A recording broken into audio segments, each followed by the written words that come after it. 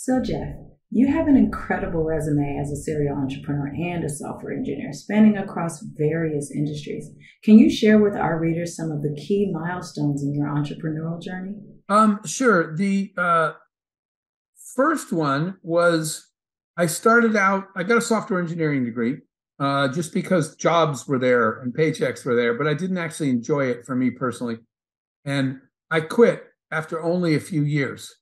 And so my first entrepreneurial milestone came when I was broke, 20-something years old, unemployed, in an airport, bought an airline ticket to see a mentor, and it took more than an hour and a half to check in. Back then, you had to check in with a human to get your boarding pass, and I missed the flight.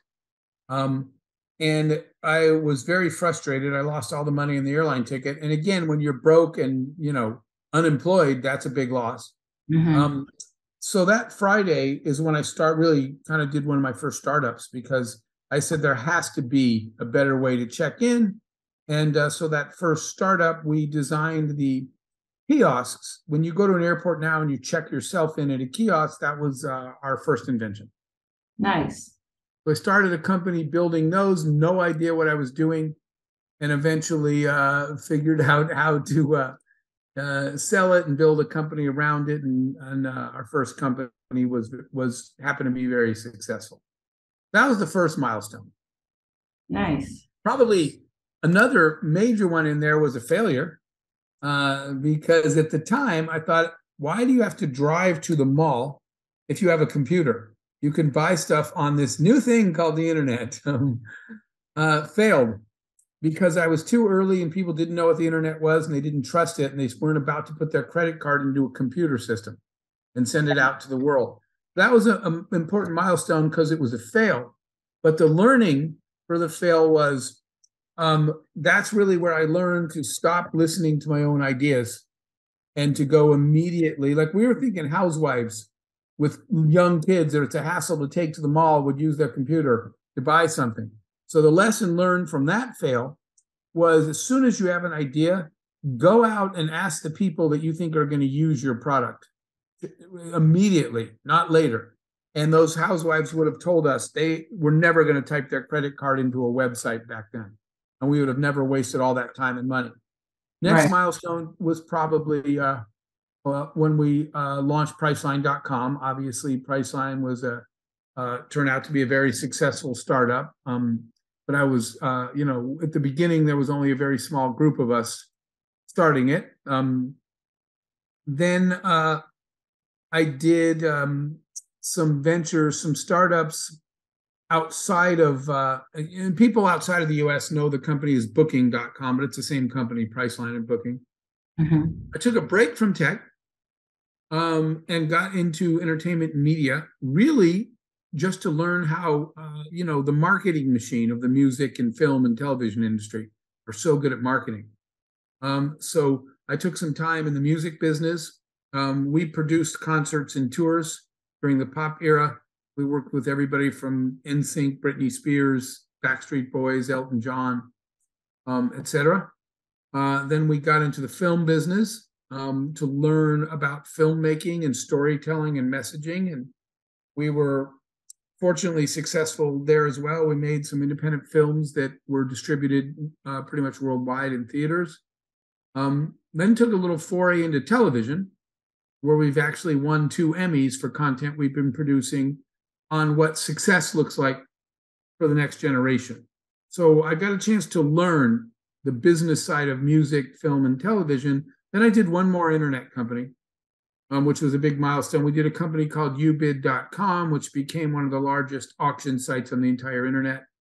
Took that public as well, did another IPO, and I was the CEO of a public company, and back to the place where I hit a point where I said, that was kind of the end of my entrepreneur career. That's 8 startups, a couple of failures and a couple of successes that were big enough to cover the failures. So those are the key points. Wow, that's the whole article right there. Yeah, I just thought I'd just keep rolling and give you all the whole thing. That's awesome. In our June issue, building the modern entrepreneur is a central theme for our issue. In your opinion, what are some of the key characteristics and skills that aspiring entrepreneurs should develop in today's rapidly evolving business landscape? Okay, that's a great question. One of the first ones is empathy, which literally I just highlighted in my failure, right? Empathy is putting yourself in somebody else's shoes and trying to figure out what they think and feel instead of being blinded by your own brilliance, right? You have a great idea. You know it's great because you think it's great and you're so smart. And in fact, you're not. You're never as smart as you think you are. And your opinion doesn't matter. The only thing that mattered in that example I gave you was the stay-at-home mom's opinion, and I wasn't one, and I didn't ask any.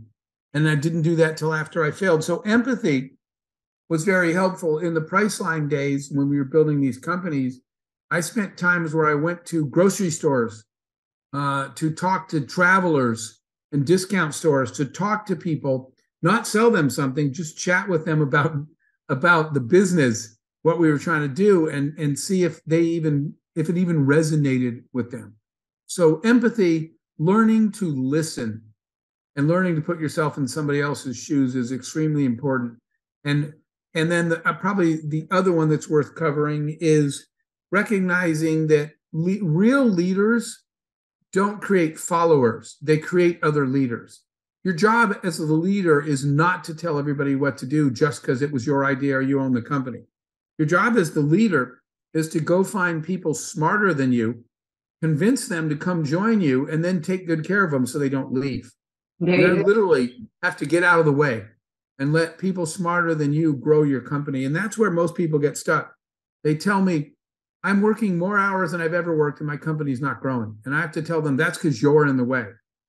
It's not you working more hours. It's you realizing you have to surround yourself with people smarter than you.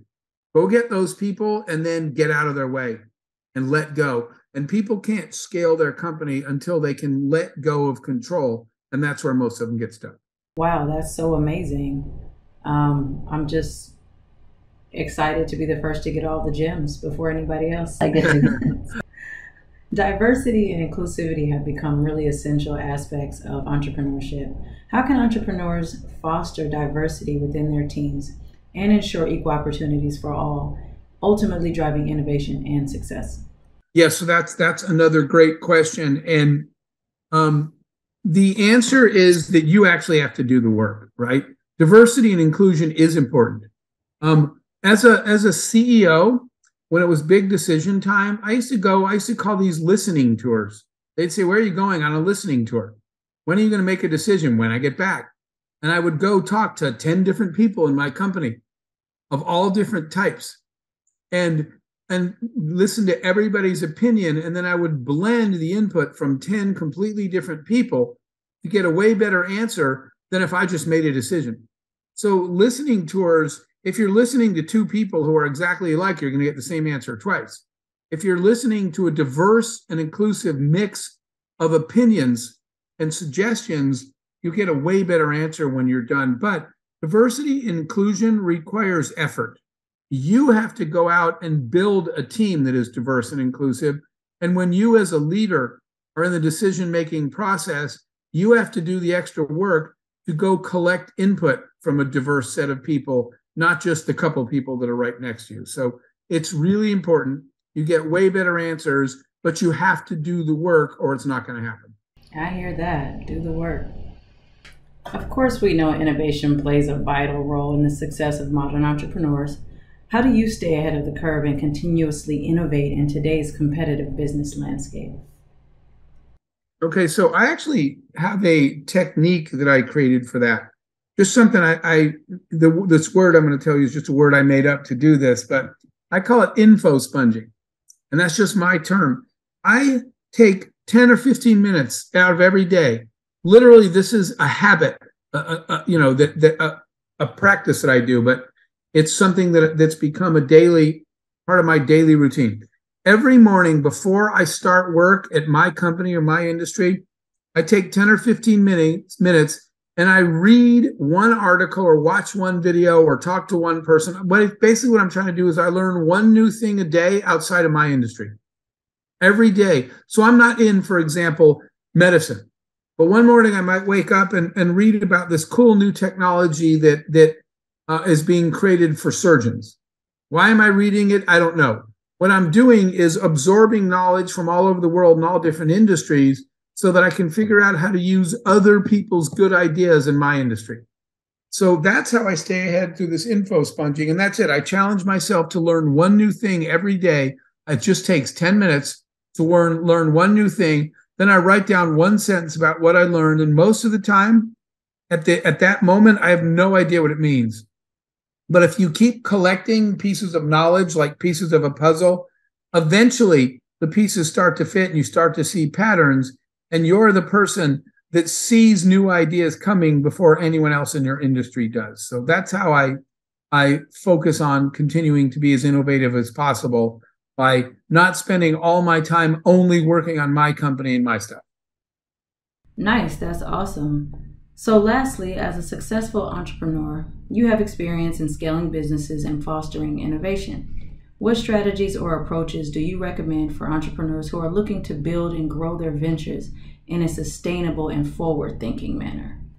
But literally, that's what my book is. We wrote the book Scale because there's so many things that you have to do. There's 7 areas, and it's basically the 7 things you have to do.